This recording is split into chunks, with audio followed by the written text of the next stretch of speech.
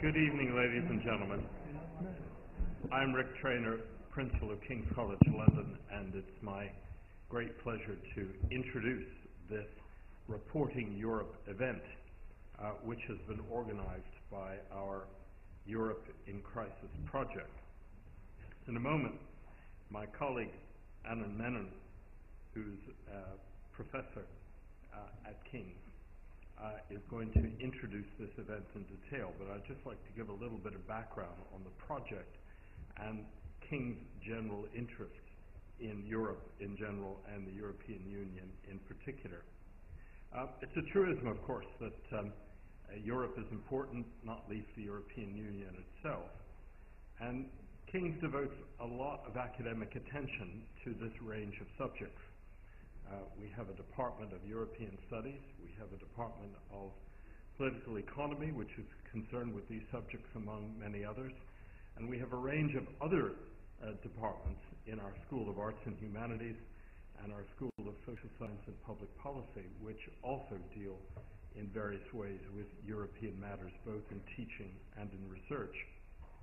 And the King's Policy Institute, which is affiliated to the School of Social Science and Public Policy and has a particular concern with the Europe in Crisis project, is also attempting to focus internally and to project externally King's interest in public policy matters.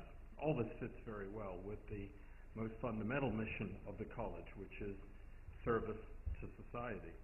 That certainly characterizes the Europe in Crisis project, which is jointly organized by Anand, who I've already referred to, who's Professor of European Politics and Foreign Affairs, and also by Sir Nigel Sheinwald, former British Ambassador to the United States, who is now a visiting professor at King's. The Europe in Crisis project is a 3-year initiative which aims to tease out the medium-term political, economic, and international implications of the crisis in the European Union, attempting to promote debate about the impact of this crisis on both the European Union and its constituent member states, and not least looking for policy solutions. So it's in that context that my colleagues are mounting this evening this Reporting Europe event, on the assumption, which I'm sure will be amply justified by the event, that the reporting angle, the media angle on European crisis issues is one that richly deserves investigation. So you're all very welcome to this event, whether you are explicit students of Europe or not. And without further ado, I'm going to hand over to Anand, who in turn is going to introduce the speakers. Anand? Well, many thanks indeed. When Tony Blair back in 2006 talked about the frenzied nature of media coverage of Europe in this country, I assume he didn't necessarily have media outlets represented on this stage in mind when he did so. But what his speech did do was point to the role that media plays in shaping what we say and how we think about the European Union. And at this time more than any other, with a referendum possible, if not very likely in this country, with debates about Europe heating up, therefore, the role of the media is, I think, particularly important. And this poses several questions. How do media outlets, particularly I suppose outlets like the BBC, maintain impartiality? How much time do they devote to reporting on what happens in the EU itself, as opposed to what people are saying about the EU or doing to the EU in the nation state? Those are some of the questions that I hope we'll be able to tackle today. The format of the event is as follows. Each of the panellists is going to give a short presentation, following which we will throw the event open and hopefully have a lively question and answer session. Just to introduce our panellists very, very quickly indeed. George Parker was formerly the Brussels correspondent of the Financial Times and is now political editor at that newspaper. John Peet, at the far end, is the Europe editor of The Economist. Next to him is Nick Robinson, who is the BBC political editor, and to my left is Bruno Waterfield, who's been the Brussels correspondent of the Telegraph since 2007. I think we've agreed that we're going to go in alphabetical order. So George, without further ado, I'll hand over to you. Thanks, Alan, and thanks very much for inviting me. And it's I say, very timely enough to look at the way the media covers Europe. And there's something about the European Union which seems to bring out some strange character traits in journalists.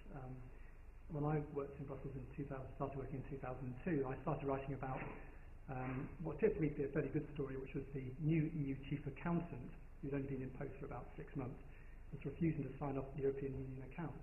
That seemed to be a fairly good story, especially after she was sacked for failing to sign off the accounts. When I started raising questions about this at the European Commission daily briefing, I found myself for the first time in my journalistic career being heckled by fellow journalists, which made me realise actually that reporting of the European Union is a kind of strange thing. I was speaking to a French journalist who told me once that in Brussels he regarded himself as a Frenchman first and a journalist second.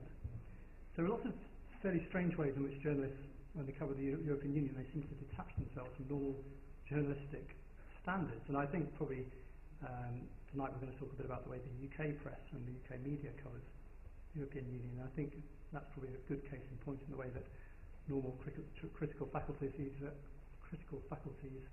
regard for the truth, trying to put two sides of the story are put aside. So I'm not starry-eyed about the European Union. When I arrived there in Brussels, as I mentioned, I was regarded as the most Eurosceptic journalist ever to be dispatched by the Financial Times to cover the EU, and very much not the thing to do. The FT was seen as very much the in-house paper of the European Union.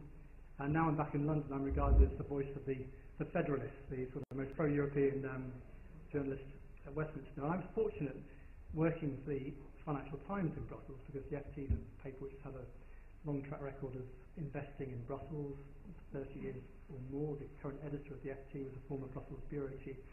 We take the story seriously, both as a political story, as an economic story, as a business story. I'm not saying the FT is faultless by any means. One of the criticisms that's often made of the FT is we've, in a way, become too close to the institutions we covered. Most famously, the FT was an advocate of Britain joining the Euro. We were named as one of the guilty men recently by some of our critics, and you won't find all that many people at the FT who still share that view today. But by and large, the FT tries to give a fairly balanced account of what's going on in Europe, a fairly dense report, I think not just for the business side, but the crisis of the Euro being a good case in point. Some other newspapers, I have to say this, deliberately set out to misinform their readers about Europe. I would exclude the Daily Telegraph, the Guardian, the Times, but some other papers have a deliberate policy of misinforming their readers. And a good case study of this is look at the papers which, according to their editorials at least, believe that Brussels is running Britain.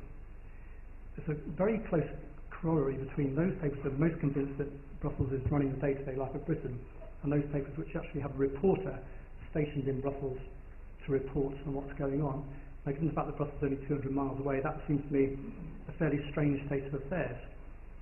It's accounted for by two things, I think. The first thing is that actually Brussels doesn't really run Britain on a day-to-day basis. If you look at the top 10 issues that people care about at general elections, very few of them does Brussels have any direct or even indirect control over them. The second thing is, and this is where the conspiracy against the reader is most pernicious, I think, it's because if you have a reporter based in Brussels, you can see two sides of the story. You can actually go to the relevant commissioner for a response. And if you're a reporter based in Brussels, the first time you say to your news editor, I think you'll find it's a bit more complicated than that, is the day you're put on the Eurostar and brought back to England. And I think various papers, including the Mail and Sun, have tried to the experiment of having reporters out there to dig the dirt on Brussels and to expose scandals and all the rest of it, and they never last more than a few months. So it's a policy of willful ignorance, really, being perpetrated by newspapers against their readers. And normal journalistic standards, for example, getting the other side of the story, just doesn't seem to apply.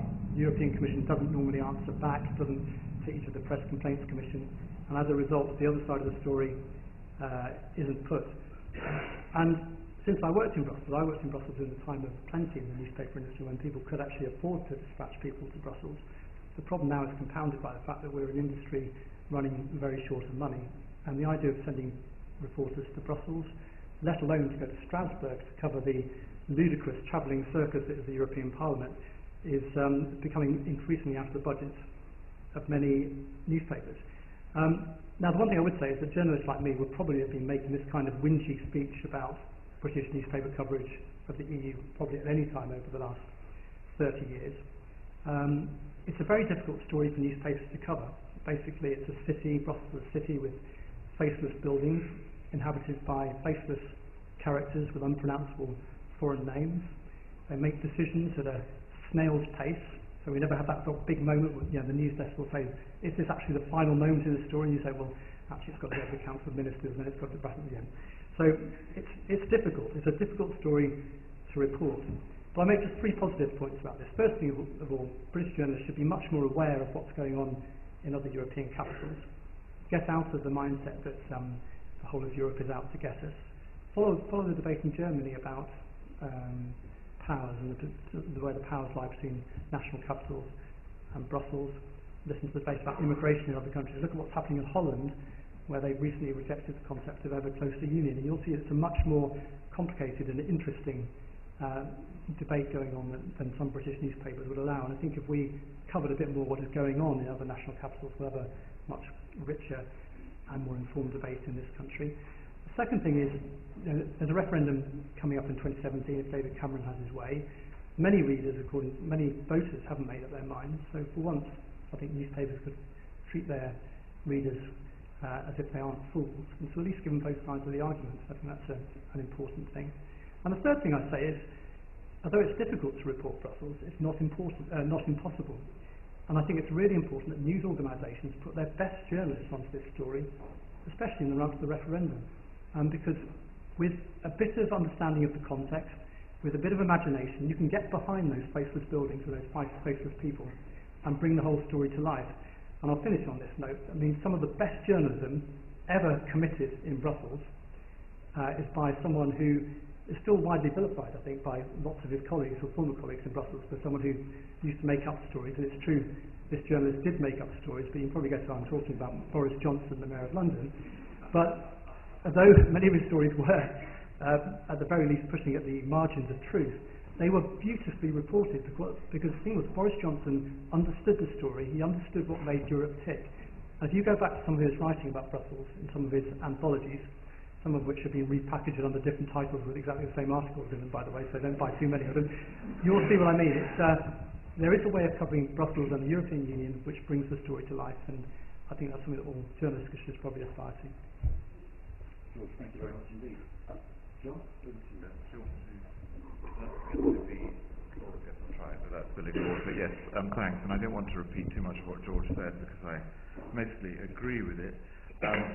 I do think that there is a problem about Brussels being boring. The interesting stories for readers tend to be invented stories and not real stories.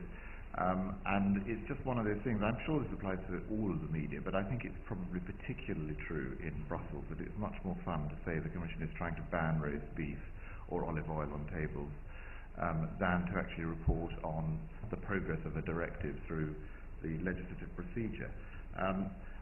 Clearly, I think that is partly the fault of the press. The press could do more to explain things in more detail and try and liven them up. And I think George is perfectly right to say that Boris Johnson was the sort of reporter who could occasionally do that. The trouble is that you couldn't always tell whether he was telling the truth or not. So that's just a generic problem that's always been there, and it's probably got a bit worse because Brussels and the European Union have, I think, if anything, got more complicated, not less complicated after the Lisbon Treaty. A second thing to say is I do think that the media's ownership is of some relevance. I thought George was being rather kind in saying that he wouldn't include the Telegraph in his list of groups that don't always report Europe totally objectively. The ownership structure of the British media does give a clear Eurosceptical tinge to reporting, and I think it would be foolish to deny that. The Murdoch press is the most obvious example, and the Rothermere press and the Express are the others, but the Telegraph also. I think because of the proprietors and their interests who believe very strongly in British nationalism in everything except ownership of newspapers, that does give a tilt. And naturally, we're all human. Correspondents tend to provide what editors want, and editors tend to provide what proprietors want. It's not uniform. It's not. It doesn't always work quite like that. But there is a problem about the British press that I don't think is true of most of the rest of Europe in terms of its ownership. However, I don't want to spend the whole of this panel berating ourselves. I think we are very much to blame, we the press collectively, although I like to think that the Economist and the FT are not representative of all the press. I do think that this is played on particularly by national governments. I mean, my experience in Brussels in particular was that the peak of interest in anything tended to be a European summit. The rest of the time people weren't terribly interested in it. But they were interested in summits, particularly when there were rows going on. And the trouble with centering your views of Brussels around summits is you go to a summit, as I'm sure many of you have done, and certainly I'm sure everyone on this panel has done, and you find at the end of the summit that there are, in my day it was actually more like 17 or 18, but now it's 28. There are 28 different press conferences given, and they all tell a essentially completely different story about what's been agreed at this summit. And naturally, the Slovenian press goes and listens to the Slovenian Prime Minister, the Danish press goes and listens to the Danish Prime Minister, the British press goes and listens to the British Prime Minister. Actually, some foreign journalists also listen to the British Prime Minister because they actually understand English, whereas the British journalists don't understand any language at all, so they get all their information from the British government. And the trouble is that governments of both parties, this is not a conservative Eurosceptic problem, it's just the same when it was a Labour government. They tend to want to present the story as valiant British Prime Minister battling with evil Brussels and fighting the rest of his colleagues or her colleagues to try and get, in the original case where this first started with Margaret Thatcher, it was to get our money back. But later it didn't really matter what the topic was. It was something that they were trying to do Britain down on, and maybe it was to take our money away again.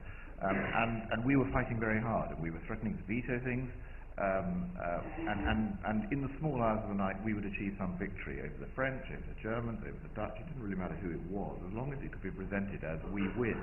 And I thought the best example of that by far in recent years was the small hours of December I can't remember if it was the 9th or the 11th, 2011, when you turned on your radio to listen to the Today programme, and the headline news was David Cameron vetoes EU treaty. Great triumph for David Cameron. He's come out and he's stuck to his guns. He said, I'm not going to give in over this treaty. They didn't explain what the treaty was, and in fact nobody understood what the treaty was, but I'm going to veto it because it's against Britain's interests. And this was presented as David Cameron had stopped this treaty. It did actually change during the day. It started to become, well, actually the treaty's going to go through anyway, and also, by the way, the demands that David Cameron was making had nothing to do with this treaty. They were completely different, which is one of the reasons why he didn't get the others to agree to them. So the story was modified a bit during the day, including on the BBC, but the initial headline was very strongly David Cameron stands up for Britain and gets what he wants. And I don't think I would entirely blame the BBC for reporting that. I think they should have actually been a bit more nuanced even from the beginning. But this was very much what the British government wanted the press to say. They wanted the story to be like this. So I think those who attack the press for their coverage of Europe should remember that there are other people who are driving this. And the last thing I want to say is that although I'm blaming that bit of the picture on national governments, I think European institutions themselves are not always their best friends when it comes to reporting. It is a very complicated place. I don't think the Commission is always terribly good at trying to help explain it to people. The European Parliament is utterly hopeless at explaining what it does or even why it exists. Maybe that's because of our chairman knows, some of us think it shouldn't exist. But since it's there, I think it could do a much better job of trying to set out a positive case for what it's doing than it does. And at the moment, I am not at all surprised that the story for most people of the European Parliament is simply it's a travelling circus. It spends a lot of money. It has colossal buildings in Brussels, and we'd all be better off without it. You could blame the press for some of that image, but I think I would blame the Parliament itself as well.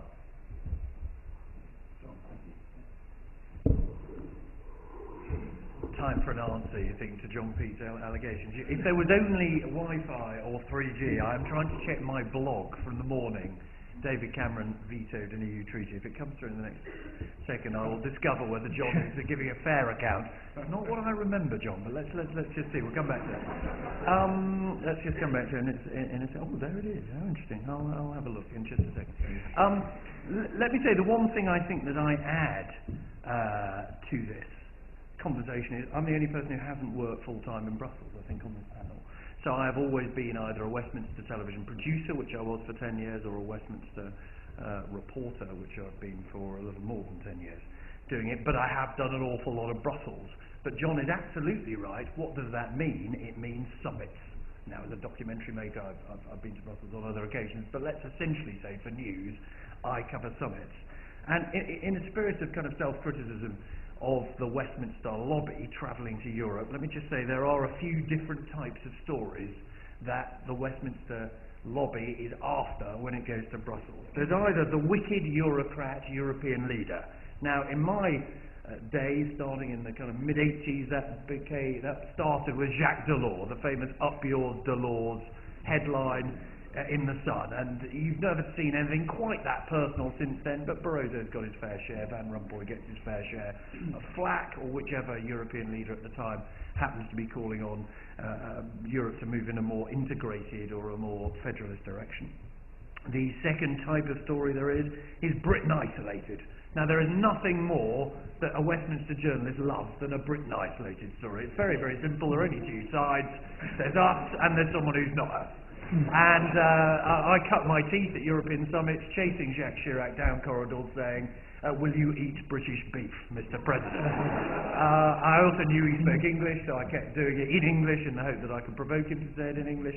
And if you like, there have been many variants of that story, most obviously Iraq, which was, once again, Chirac, but against Tony Blair in this case, about that sense that Britain was isolated, or there was a split at the heart of Europe. There's then, as John has just mentioned, there's the Minister/Prime Minister defies Brussels story, which I think he rightly says is nothing to do with politics at all, in the sense of which party you're in, or even whether you're pro-European or anti, or sceptical. Actually, they all do it. The real specialist post-Thatcher was Gordon Brown. He did it at every single summit. He would come out of summits, and foreign finance ministers and treasury ministers would discover there was all sorts of things he had said that they hadn't actually heard him say, as he had defied the wickedness of 26 of them, or however many he was when he first became Chancellor, I can't now remember, was it 13, in order to make sure that something didn't happen. And if you like, the Cameron veto, in inverted commas, was part of that sort of thing. So there are types of stories, and I think George puts his finger on it as to why that happens. Partly simple splits, they sell papers, they're easier to understand.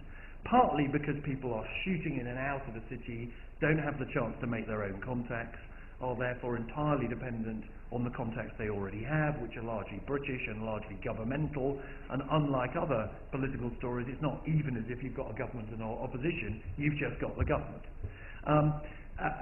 Partly there's another more boring logistical reason, which is summit summaries are often written within minutes of a summit finishing. There is very, very little time to then discover what really happened. I mean, the number of times I've been expected to give you a summary of summit conclusions, which within moments of them are being handed in my hand. I've had occasions where I've had to broadcast as they're handed into my hand. Now, you've made some calls before, but what it doesn't give you a chance is to do a great deal of processing of that information, and by the time the next day comes, the caravan has moved on. So yes, look, hands up, there are all sorts of limitations to the way that Westminster journalists report, of which the obvious answer is therefore, as George has already said, and I think John is saying as well, is not only to get your perspective through a Westminster view of Brussels, but to have specialists, and the BBC does have specialists. And there have been a couple of, let me just talk about the BBC particularly for just a second, there have been a couple of goes at this in which the governors, BBC governors as they used to be, it's the BBC Trust now, they perform much the same role, have looked at the BBC's European coverage. Back in 2005, the governors commissioned a report.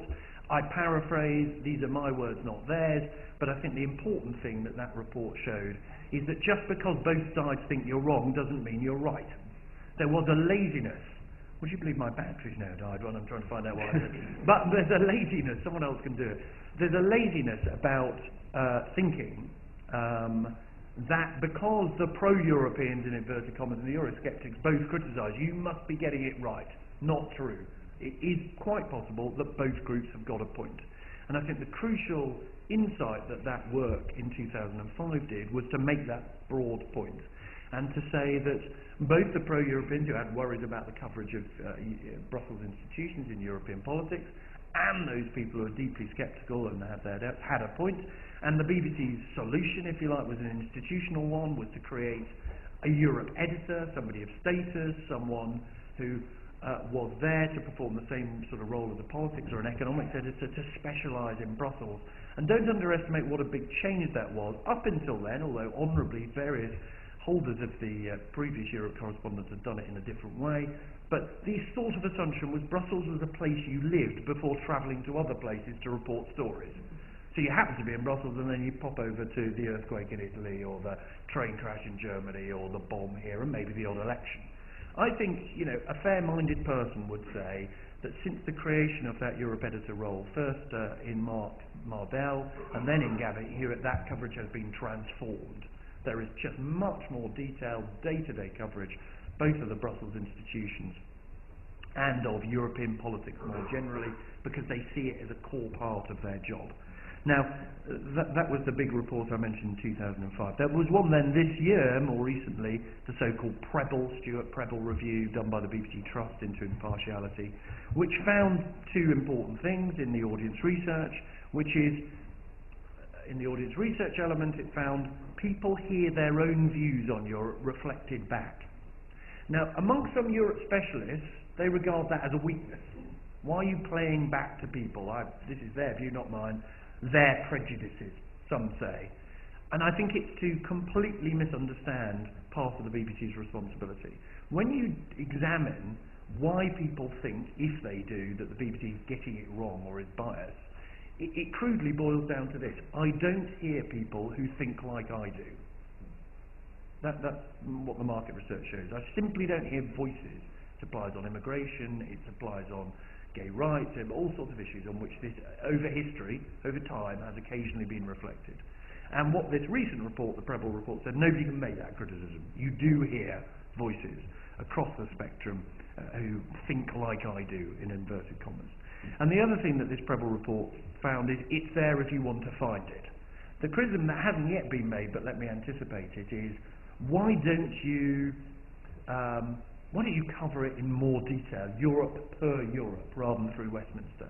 To which my provocative, in the hope of getting a few questions and getting the debate going, is we're not a blooming civics class.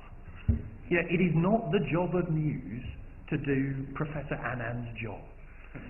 That's what he's here for, to study that. It isn't our job to say, you know what, you're probably interested in the balance of powers between the Parliament and the Commission and the Council of Ministers, because there are two reasons. You're probably not interested in the balance of powers. In fact, you're certainly not, unless you're a freak.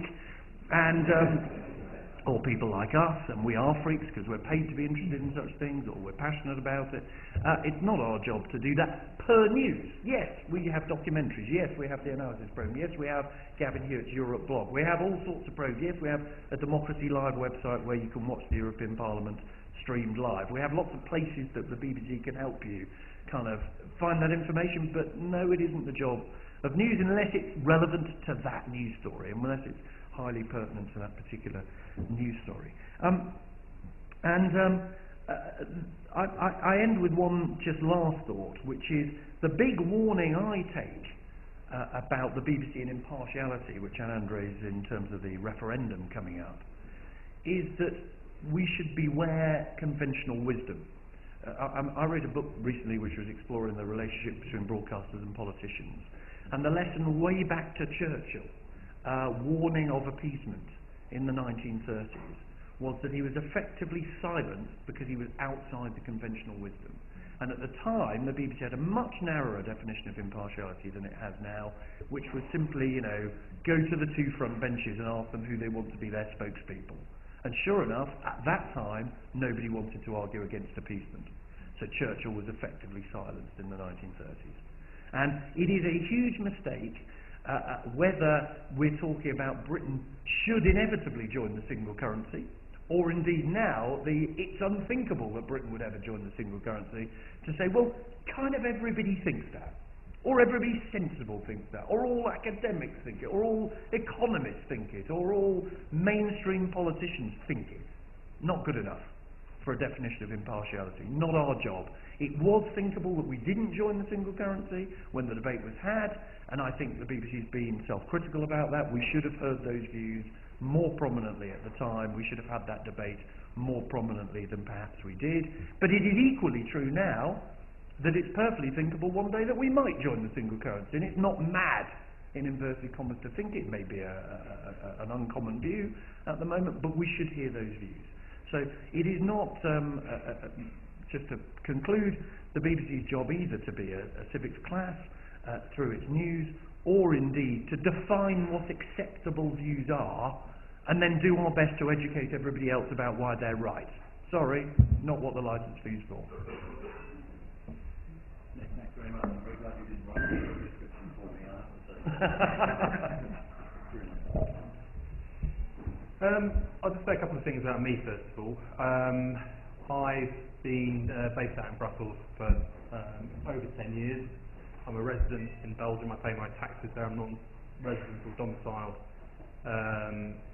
in the UK. I'm a general reporter, so I don't just do political reporting on the European Union. I'll report on train crashes, euthanasia, whatever's happening in either Belgium or the Netherlands. So I just wanted that as a bit of background. One of the things that I find that's a real problem about this discussion, I'm very profoundly, as a journalist, I'm profoundly uninterested in discussions about journalism. I really cannot stand talking about journalism. But journalists talking about what they do and why they do it in the way that they do it can be quite interesting. So I thought I'd just talk maybe a little bit about why I report on the EU in the way that I do, and some of my sort of starting points, because I think they're rather different from some of this discussion. And I find a lot of the discussion about how the EU is covered as being sort of defined by being sanctimonious on one hand. You know, aren't we grand because we love the EU and all its works, and sneering because of course there are all those dumb expressive plebs out there who just don't get it. And I think it's very important to interrogate that a little bit. The EU is quite unusual for a set of political institutions. Political institutions tend to be rather imperfect. Political institutions made by civil servants and diplomats tend to be very unidealistic, quite cynical, very practical, and often making a virtue out of something that is almost dull. But yet these institutions have this sort of incredible sort of mystique and claims made for them. I mean, you could talk to people around the EU and its supporters who will claim that it's a peace project, that the EU, these institutions in Brussels, and the sort of some of the bizarre practices that surround them are all that stand between us, European societies, and another world war. And I mean, we all know what happened in the last one. I think that's an incredible, quite incredible conceit, and I give it as an example to show that the EU sort of attracts these strange claims, and as others have pointed out, there are some people who think that Britain is run by the EU, when in fact, of course, the EU or Brussels is in many ways as British as Whitehall. The other problem with the debate is if you're critical of the EU, or if you're pretty anti the EU, as I am, then somehow you're anti-European. This idea that in this very narrow and rather limited set of institutions, as in terms of their scope and what they do, and certainly in terms of their history, that somehow the idea that that's being European, all of that history, all that philosophy, Kant, Hegel, and all the rest of it, all that culture is somehow embodied in these institutions in Brussels. And I find that a very odd discussion. To me, to have a discussion about what it means to be European and the institutions of the Union to completely completely different things. And the idea that somehow the European Union is the end of history, that we've arrived, that this is the sort of the Europe, I find again to be a fairly unbearable conceit. The other thing that you have to sort of throw away when people are talking about the EU, particularly experts, is how complicated it is. The EU isn't complicated. It's a way, it's a set of institutions that take political decisions. That's not complicated. But what can be quite difficult is finding out what decisions have been taken and what the alternatives were on the table. Beware of anybody who tells you that something like the economy or politics is so complicated that nobody can understand it. I mean, that's part of the problem with the EU, is it is a way of doing politics that is quite mystified. It's a process, and of course there'll be pedants who will say, well, a proposal's not a decision, and you know, who knows when the decision's been taken? Has it been taken when it's voted in a plenary in the European Parliament? Has it been voted when it's been transcribed into 28 member states? Has it been taken when the Commission do a review of it to check that it's been implemented properly? Well, I'll tell you what, according to the EU, a decision is never really taken. There's never an ideal moment to talk about what the EU has done or wants to do. And that's, again, a decision that mystifies and obscures. And I really see it as the job of being a journalist, and actually being a member of the public, is to try and cut through all of that kind of thing. Now, I've been in Brussels a long time. I love living in Brussels. I love living abroad. You're welcome to living in Britain. It's really good. I'm kind of a European sort of guy in many ways. But in Brussels, I am regarded as the enemy in many respects, and I don't mind that at all. And part of that sort of indigestible quality is the adversarial stance. I mean, George talked about the French journalist. I remember, I've been hissed at in press briefings and called a dirty populist by my journalistic colleagues. I'll never forget when Barroso moved the press back into the Berlaymont back in 2004, and the press was segregated from the Commission officials, and you can no longer wander into Neil Kinnock's office for a chat or anything like that. It was just, it was a bit of a pity. I'll never forget the head of an extremely pompous journalistic organisation over there called API standing up and protesting because the journalists were being treated like ordinary members of the public. And that's part of the problem I have sometimes with some of these rather grand journalists, is they're part of the club, part of the experts, part of this very mystified and obscurantist kind of politics.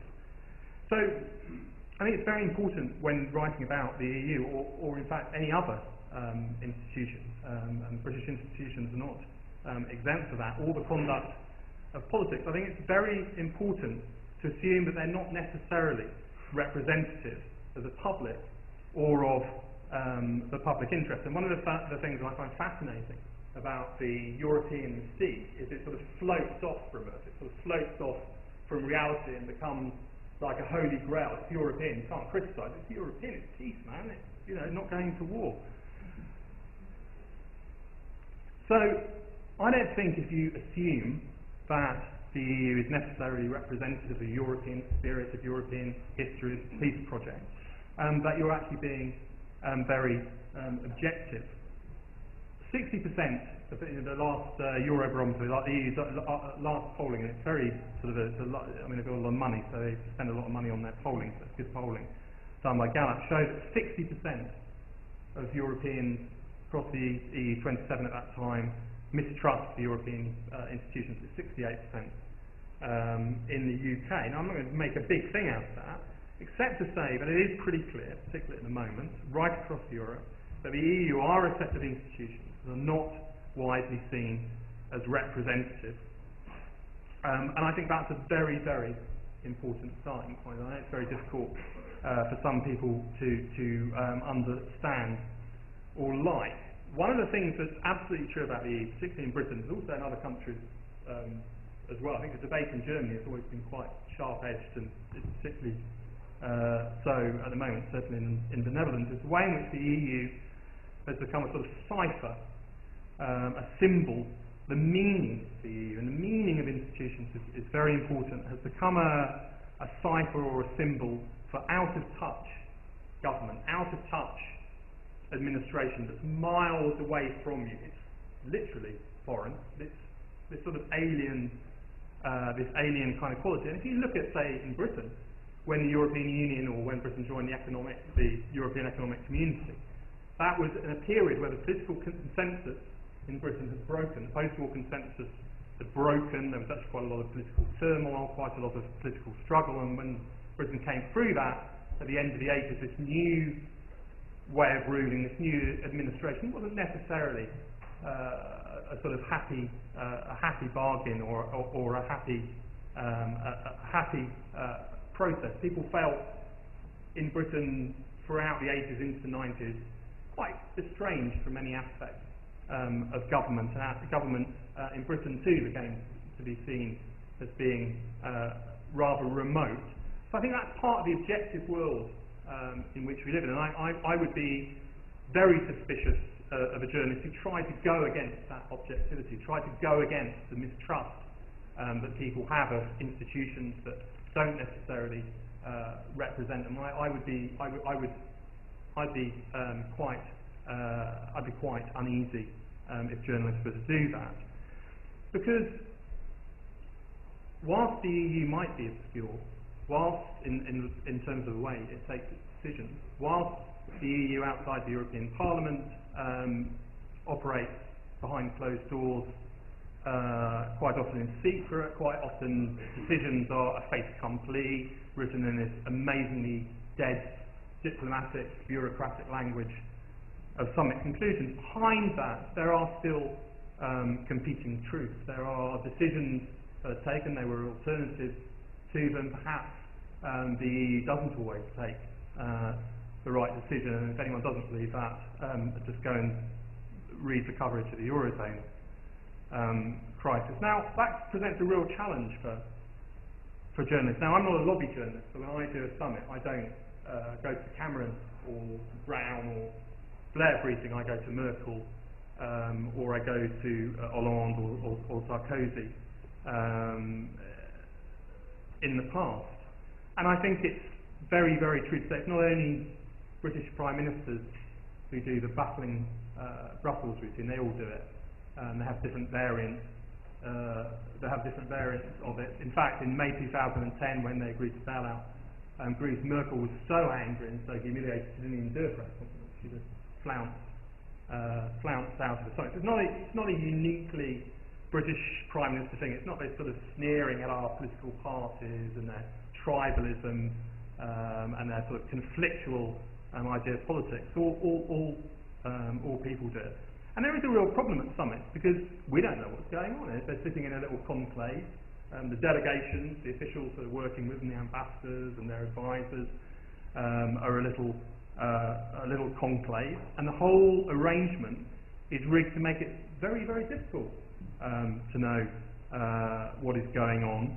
The summit conclusions are not necessarily representative of the political discussions that took place there because they're written in this sort of dead consensual language that's deliberately meant to have as many meanings sometimes as leaders were sitting around the table. So, for example, when we talk about this famous veto summit in December 2011, the real significance of that summit was the EU was unable to do things by the usual methods, which told you something about the tensions that were operating between EU member states, particularly in the big three in terms of the Eurozone crisis. David Cameron's demands that everyone's talking about, they weren't made public. That was a restricted document. The Telegraph made them public.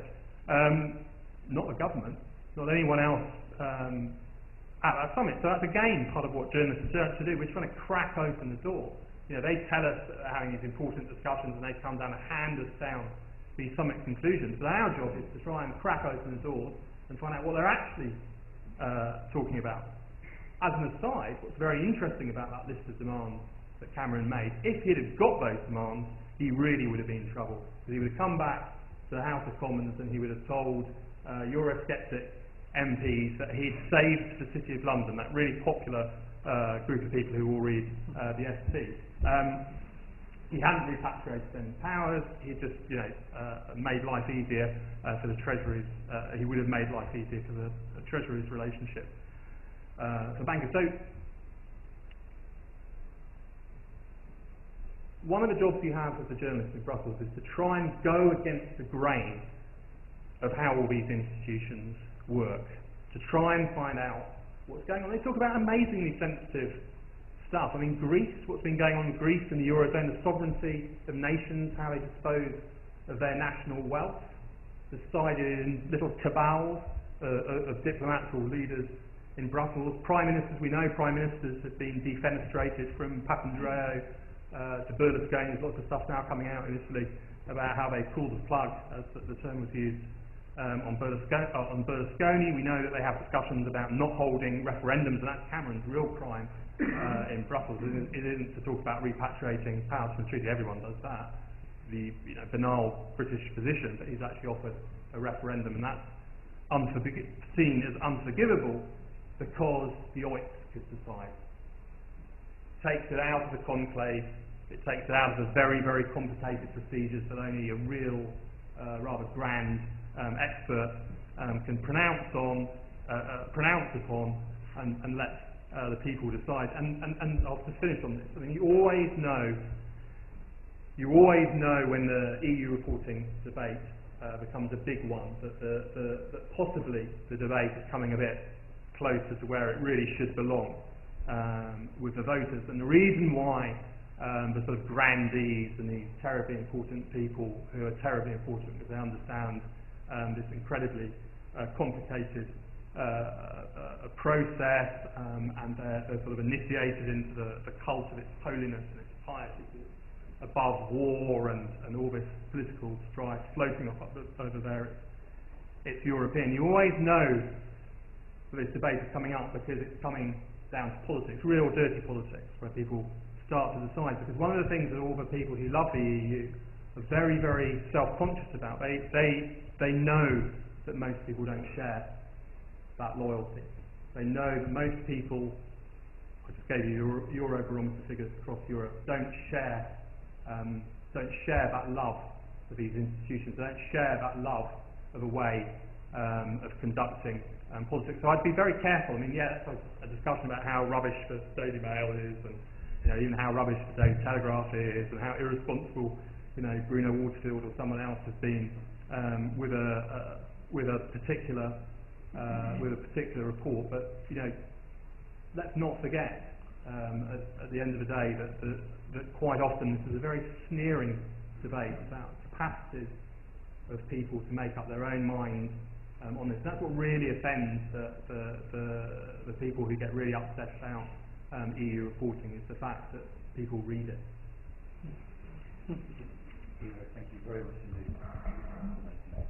Okay, we have about half an hour just under for questions and discussion. What would you like to get from that? There's a microphone there. Hello. My name is John Preston of the European Movement. My question to you folk from the media is that there are two elections which you really enjoy reporting. One of them is the election of the President of the United States of America, and the other is the corresponding election which elects the Prime Minister of India. These are two federal events, and they're federal because they're democratic, but because at the end of the day they produce somebody who is clearly identified with a policy for the country of which they have responsibility. How do you, the media, relish the idea of a similar election taking place in Europe? It's all right with the panel. We'll collect 2 or 3 questions before yeah, go.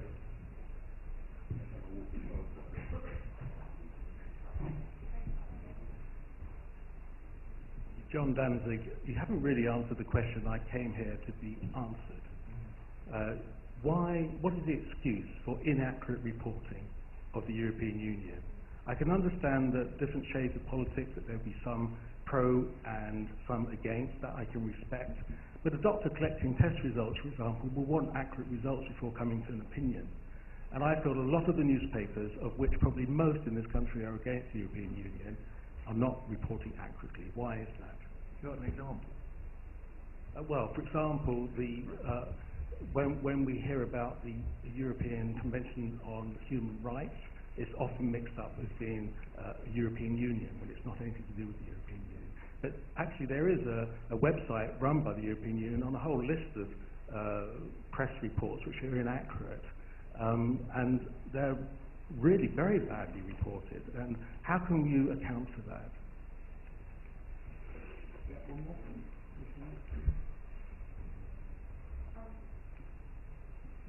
I guess it's on the same lines, but it's almost like only the bad things are reported, and we're not hearing the pro-Europe side, and I'm sure there's some people who are pro-European. It's just that there is no time allowed for that debate to go on. It's treated almost like a tabloid news sometimes. It feels like rather than a serious debate. And I'm shocked, traveling from different countries within Europe, that in this time and age, when there is internet, there is direct access 24 hours to different press, different newspapers around Europe, how can two institutions such as, let's say, BBC and Spanish television come out of the same meeting and feed us such completely different stories? And if you happen to travel on the same day, which I did during the Brown Treaty and recently Cameron, it's actually quite comic. Buying the paper in Madrid in the morning and then getting the paper here in the evening. And I just cannot understand, when we all have access to it, how we don't say anything, basically. Right, do we want to... We're not doing anything for all three of you want to... Yeah, I mean, there's no excuse for being factually wrong. People just shouldn't do it. People shouldn't make things up. Most journalists that I've known some chances, don't really, go out of their way to make things up. Euromist institutional website, you talked about it, quite interesting. A lot of it's interpretive, though a lot of it's sort of it's angels dancing on the head of a pin. Was it the EU who proposed it, or was it comitology, which meant it was a delegated committee of industry and all that kind of stuff? Very few of those stories are actually completely made up. I think the different stories is really interesting, because it's not necessarily that the British media are really horrible. It's the fact that there are actually just different national interests at play here, so people have a different takeaway from a summit. I think one of the problems with the pro-European side is there are certain types of people. I mean, it's sort of bankers and big business, sort of dreadful old, sort of never retired politicians in the House of Lords, sort of top cops whose idea of being pro-European in the Times the other day was to warn about bunches of thieving Romanian gippos on EasyJet flights. So I think part of the problem with the pro-European arguments is it's a very limited narrative, perhaps because it's all about a bunch of very limited institutions. John, well, yes, just a couple of points. I mean, on this question of why are we more interested in the election of Barack Obama than the choice of Herman Van Rompuy. I mean, I think it is because the U.S. president it's a big elected job, and he has power, and I don't think the choice of the next Commission president will ever generate that sort of interest. And I actually have strong reservations myself about the idea of hijacking the European elections and turning them into a way of choosing the European Commission president. I mean, it is sort of emerging rather slowly, but I don't think it's actually going to improve the way Europe is run, and I don't think it's necessarily going to improve the way the press reports about it. We are actually a collection of member states. We're not, in fact, a federal United States of Europe, even if we move slowly in that direction. But what I really wanted to say was this point about different stories and inaccurate reporting. I mean, yeah, we can't really answer that question, but I did offer one version of it, which is I do think the ownership of the media matters. And if you work for the Daily Express, which I never have done, but if you did work for the Daily Express, I think you are expected to find stories about Brussels diktats, banning lawn mowing or whatever it happens to be, because that's what the owner of the Daily Express wants you to report. I'm not sure there's much we can do about it, but I do think that the Commission has got slightly better at rebutting stories, partly through this website. And the question about why everything is reported so differently in Italy, Spain, well, I did touch on it, and so did Nick Robinson. I mean, I think there is a tendency that is definitely not unique to Britain. There is a tendency for all governments to say anything that's good in Europe was something done by national governments, and anything that's slightly bad, imposition of austerity, has been done by Brussels, and everybody does the same thing. And a consequence of that is that reporting, particularly at summits, is bound to be set up on the basis of, Rajoy achieved a triumph, and is going to be different from the story that's appearing elsewhere. And I guess the answer, if there is an answer, is that reporters, including, as Bruno said, reporters in Brussels, should try and get the story from the other countries as well, and try to reflect that when the reports are done. But it's, as Nick said, it's quite difficult to do that if you've been given conclusions and you have to go on air in 3 minutes' time. You could do better later. Just picking up that thought. I mean, I think it does go to one thing that Bruno Waterfield said. I mean, it's the only bit of reporting I do. I can't hear them, I can't see them, and I can't read anything they do, and I'm expected to report what happens between 27 leaders in a room. I am dependent on, therefore, quite often third-hand accounts. Either first-hand accounts heavily spun by whoever a national leader is, or third-hand accounts from people I find more reliable, but they are dependent on what I mean, at a summit, just let's be literal about how this happens. The Prime Minister is often on his own in those meetings. So there is a several-hour delay between the Prime Minister telling his advisors exactly what happened, and them having the capacity to then tell their press people, who are more likely to feed that stuff to us. Now, the better journalist you are, you may have a direct link to the official rather than to the press spokesman. But there's a limit to their capacity to talk to you. And what you certainly don't have is first-hand information for yourself, which I do in all other stories I report. I can watch and see and read it for myself. So what I've tried to do over the years is you try to get candor about why you're being told what you're told. You do try to rely on your colleagues. So at the BBC, we go out of our way at summits, and that included the Veto Summit, to try and have me report it from the perspective of the visiting British delegation, and a Europe editor or one of our Europe correspondents say this is how it seems, to other countries here. And we deliberately try to kind of say there's more than one way of looking at that. I didn't get a chance to say my battery died, but my memory of the famous Cameron veto was that we did report that summit what Cameron said about it, because he called us in at about 3:30 in the morning. I got out of bed, I had 5 minutes notice to get dressed, to go and hear David Cameron saying I vetoed it.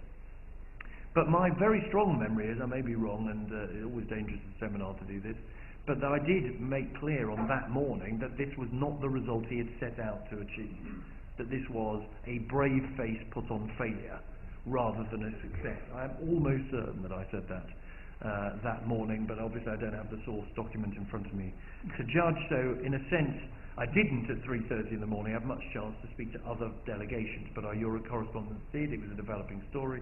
We tried to make it clearer as time moved on. Not hearing the pro-European side is something I just don't recognise. I mean, I think Ken Clarke, Peter Mandelson, frankly, if you're anti-European, every government in recent history has been the pro-European side, and they get hurt. So if you really think that Europe is a bad thing, every single minister that has spoken on the subject of Europe is a pro-European, if you're Nigel Farage. So I just think you cannot say, but hold on, why do you get to define what? Do you see what I mean? I mean, it's in the eye of the beholder. Yeah, sure, but that matters. Because they pay the licence fee too, And with the BBC, our job is to reflect the views of people like the gentleman from the European movement, who, I don't know if it's your view, sir, that you would like a pan-European, directly elected president, but there are plenty of people who do think that. It may or may not be your view, and there are people who think we should leave the EU. They are all licence fee payers, and we've got to find a way of representing, or at least reflecting some of their views. Nick Clegg will give a major speech on a pro-European speech tomorrow, where it'll be in news running orders. Who can tell? I don't know what else is on, but I'd be surprised if it wasn't covered. So I just don't recognise the thought that pro-European voices are not heard, other than for this reason, which is all the parties are now running scared of the mood of the electorate that Bruno Waterfield described. All parties have thought, my God, we got this wrong. We're in the wrong place with regard to the electorate. So it is certainly true that whether it's Nick Clegg, the most pro-European political leader probably of all, well, certainly of all, even he, up until his speech tomorrow, has toned down a lot of his views on Europe and not highlighted them and not given speeches or interviews about them because, you know, his pollsters are telling him that they would be deeply unpopular if he did. And it's not our job to go and dig them out if they don't want to say it.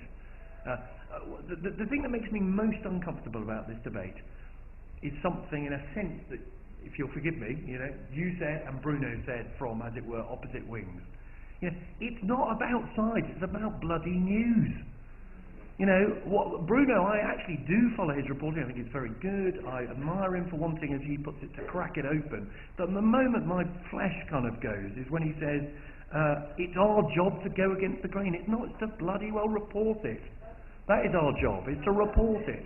And the truth is, there are newspapers who, either in Bruno's case and the Telegraph, think it's their job to be opposed to Europe, or in other papers who think it's their job to be in favour of Europe. And the BBC finds itself in a very difficult position where we're constantly asked, well, come on, take sides. Why aren't you on his side or their side? And we are trying to find a way of not being on any side. Now, don't get me wrong, we quite often don't get it perfect. You know, we really, really don't. But I'm deeply uncomfortable with the notion that ever since, you know, Ted Heath in 1971, if not before, it's the job of journalists to take a side on whether Britain should be in or out, or in the currency, out of the currency, have a referendum, or not have a referendum. You don't know. That's not what we're paid for. Can I just pick that up as well, just very quickly on that? I agree with what Nick said there, that something that made my bristle a bit when Bruno said he's anti-European Union, but he also said that the European Union is basically a set of political institutions which make political decisions. And as Nick says, why do we need to be pro-EU or anti-EU? We are reporting, or we should be reporting, from my point of view, factually, a set of decisions being taken in Brussels. And one thing just on the whole question about different sides and getting totally different... Sure. One of the things, because I think lots of people have said that actually reporting the European Union is quite difficult because meetings happen behind closed doors and you can't see what's actually happening. That's certainly true. But the thing I found most fascinating about working in Brussels was the fact that although the EU on the face of it is a secretive organisation, in practice it's the most open organisation there is, because if you've worked in Brussels and you've got contacts who work for the Commission, in the Council, people who are in the room, you've got the British obviously briefing you, go and get a different source from the French, go and speak to the Germans, best of all go and speak to the Nordics, who are certainly among the best European diplomats who know what's going on and will tell you because they believe in openness. If you speak to 5 or 6 people, get a build a sort of 360 degree view of what's been going on in the room, you can cut through all the bullshit basically that the British Prime Minister, or in the case of Gordon Brown in particular, was spouting, and often come up with some rather good stories. I mean, Gordon Brown he was legendary for briefing the British press, the lecture he was about to deliver to European colleagues about how rubbish they were and the superiority of the British model of financial capitalism. This was before 2008, by the way. Quite often you wouldn't actually even bother to attend the meeting, and so you then have a good alternative story, which is Gordon Brown tells to show up at the meeting. You know, so it is entirely possible to report it if you invest the time in building contacts, and indeed if you have reporters in like Bruno in Brussels. Right, we've got 5 people waiting, and if you will all agree to be quick, we might choose the order. The gentleman at the back, the gentleman next to him, a lady at the top there, so the gentleman in the middle, and a very young man in the middle at the back. Okay, David Bowden from the Battle of Ideas Festival. I always find it interesting when this sort of discussion in a way seems to miss the kind of elephant in the room about whether it's, you know, the express reporting on bananas which is the problem at the heart of Europe. The problem at the heart of Europe seems to me pretty obvious, which is that it attempted to grant itself, you know, democratic legitimacy with the European Constitution, to, you know, try and really kind of build a sort of sense of itself as an institution with a sort of clear purpose and a clear mandate. And it failed at the first hurdle with the European Constitution, then had to spend the next 5 years trying to navigate the people of Europe to try and push through this mandate, and essentially got to the point where the entirety of Brussels was obsessing over the Irish to see how they vote because they were the only people they couldn't get around putting the vote to. So isn't that really, when we're talking about the problems of reporting within Europe, we're essentially shooting the messengers here, that actually there is a big, deep political problem at the heart of Europe, which so far the political elites, the pro-Europeans, have not so far worked out how to solve. And we are essentially just having a go at journalists for not successfully selling the project to people, when in reality that's not their job. Peter Smith, member of the public. I'm a little bit concerned when we hear things about editorial lines of newspapers being anti-European or even pro-European, newspapers running populist stories, proprietors whose views dominate editorial lines, fitting in with proprietors, and countries running stories about how isolated they are. Because isn't that just the cut and thrust of politics? And for me, that is the political life. And the way that we sort of suggest that is a problem is avoiding the facts of politics and the cut and thrust of that. And the bigger question, I suppose, with that politics in mind, is the European Union at the moment just a hard sell? Go and speak to young Spanish people, young French people, Greeks. It's a hard sell. So I'm a little bit concerned that the idea of politics seems to be being diminished. Newspaper owners own things and tell people how to write editorials. That's politics, that's life. Pro-Europeans should be bigger and get on with it, but they seem to cry about it too much. My name's Lucy Anderson. I'm a Labour candidate for at the European Parliament in London, and so this is extremely fascinating, this whole discussion for me. And I'm pleased to say that Londoners certainly tend to be far more appreciative and understanding of the concrete benefits that being in the European Union brings than other people in the country, particularly where it's environmental standards, trade benefits, free movement. London is a world city. People get that and they understand it. But I mean, I think what Bruno said is completely the main point, is that the heart of Europe is incredibly undemocratic. And a lot of the things that have been done in the name of the European Union don't have a legal base. I mean, I'm a lawyer by trade, don't have a legal base, really, when it comes to it. What was done to Cyprus, what was done in Greece. And that's making Europe's institutions more transparent is the big thing there. And I was really pretty astonished that in your opening remarks, nobody specifically mentioned the European elections. We're 8 months away. Yes, there is a democratic deficit. Yes, the Parliament could explain more what it does. But ultimately, it is the largest elected institution in the world, and it has very significant powers.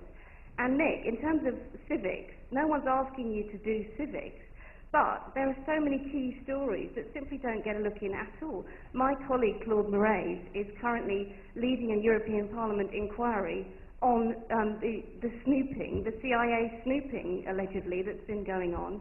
And there are lots of people who are extremely interested in that, and that's being reported in other European countries, but for some reason it's getting very little coverage here, let alone all the concrete legislation that again, doesn't get a look in.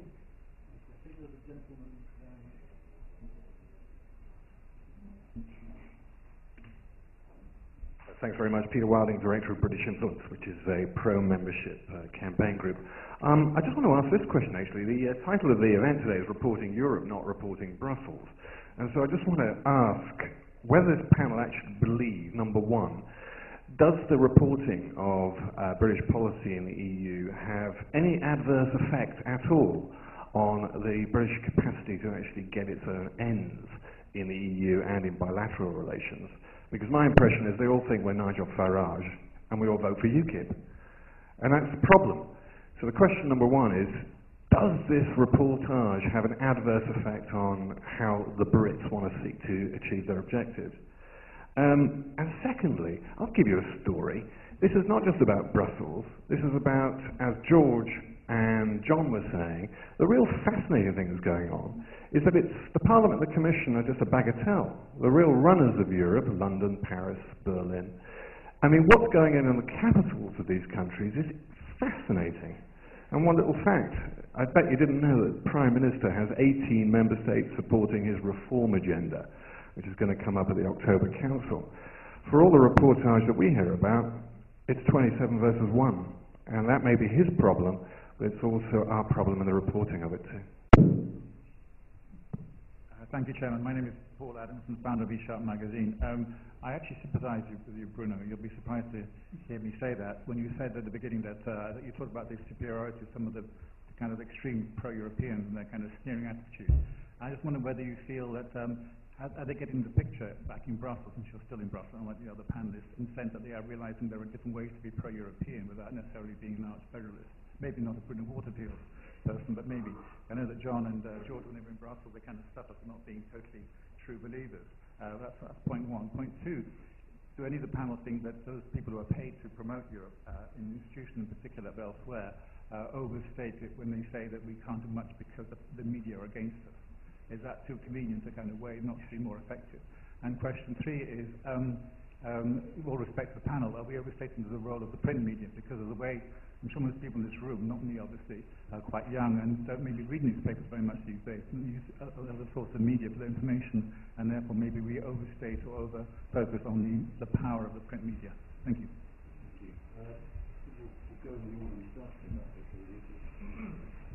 Yes, take up the points at the back there about Europe being a hard sell and the failed European constitution. Yeah, absolutely. But I don't think anyone could say that the media have not reported the sort of trials and tribulations of trying to get the constitution onto the statute book in 27 or 28 countries now. We did cover it, but in a sense that's not our job. The thing that gets me about this whole debate is we're not trying, as journalists, as Nick, going back to Nick's point, this is a news story. We're not here as propagandists. We shouldn't be at least here as propagandists. The way that some of Express or Sun Mail cover Europe, it's not that they're necessarily inaccurate, it's just the reporting is so slanted.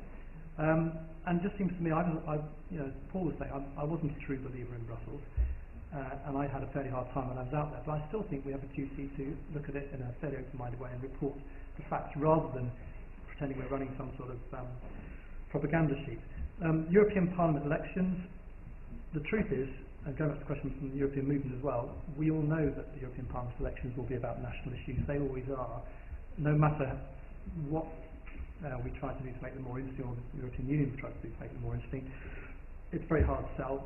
The European Parliament doesn't help itself. I think it's literally a democratic outrage that the European Parliament continues to meet in Strasbourg, and until the European Parliament sorts that out, I don't think it deserves to be taken seriously as an institution. Anybody which has two homes and requires journalists, it's an institution which escapes without any democratic scrutiny whatsoever, because journalists and news organisations simply cannot afford to send reporters to cover what's happening. That may be one reason why Claude Barrett's initiative is not covered by the press.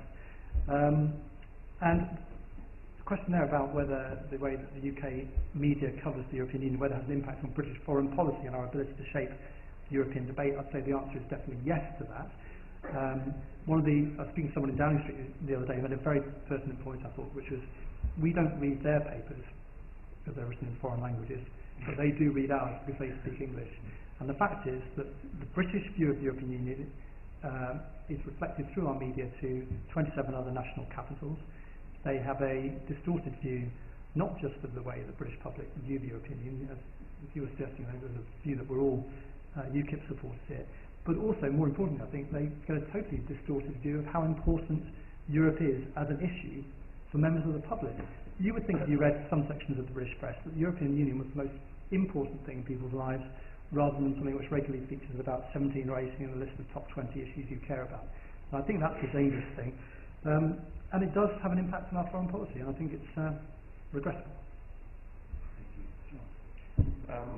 Yes, well briefly.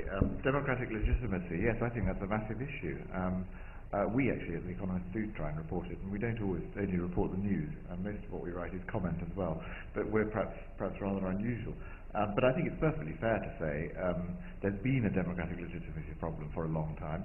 The rejection of the Constitutional Treaty, followed by its enactment by the back door, and the overriding, in effect, of at least 3 vetoes, was only part of it. I think the Euro crisis has made the democratic legitimacy problem far, far worse, and it is definitely building. I mean, when you have, Belgian senators say who elected Olli Rehn, or when you have François Hollande, who signed the fiscal compact and all the other paraphernalia that goes through, but then says it's not the job of the Commission to tell us what to do. Well, unfortunately, he signed various documents saying it is the job of the Commission to tell us what to do. But the question of accountability and legitimacy, post-Euro crisis is going to be a central one. Sadly, I don't think it's going to be debated at all in the European elections. I agree with what George said about the European elections. They will, I mean, in this country I expect UKIP to come top. In France I expect the Front National to come top. And insofar as there are any issues, they'll be about the unpopularity of the national government, not at all about the future of Europe. But I think there should be a much bigger debate about democratic accountability and legitimacy in Europe, and I think it will grow. One reason for that, of course, is that an answer to democratic legitimacy and accountability was always, well, don't worry about it too much because Europe delivers results. As long as it's delivering results, you know, cheaper mobile phones, better air travel and so on, more people free to move around Europe, those are all very good things. And indeed, that's one reason why, in a way, Europe is more popular than the European Union, because it works for young people. But the problem, again, with the Euro crisis is now it's not delivering results. And there's a perception, particularly in the Mediterranean countries, but even in places like France, is that Europe is now bad for people and not good for people. And those countries are going to have a huge amount of work to do to persuade people that actually Europe can still be good for them. Two other things that I would add in answer to some of those comments, many of which I thought were very pertinent. Peter, you're absolutely right about national capitals, and I think it's very interesting during the Euro crisis that the action has moved increasingly from Brussels. Inevitably, it's moved to one particular capital, I think from the point of view of reporting, that actually makes our life in some ways more difficult, because it has been traditional, for obvious reasons, that Europe tends to be reported from Brussels. But actually, if Berlin is a place where it matters, perhaps we should, and actually the BBC is quite good at this, Gavin Hewitt does go to Berlin quite a lot, perhaps that's what we should be doing more of, is making sure that we focus on events in the Chancellery and not events in the European Commission. I don't actually think that I slightly disagree with George. I agree that the rest of Europe does know about the British press, and they think that the British people are all going to vote for Farage, and indeed in the European elections they probably are. I don't actually think that undermines Britain's ability to get its way in Brussels. I think Britain continues to be remarkably effective at getting things done in Brussels, partly thanks to our diplomats in Brussels.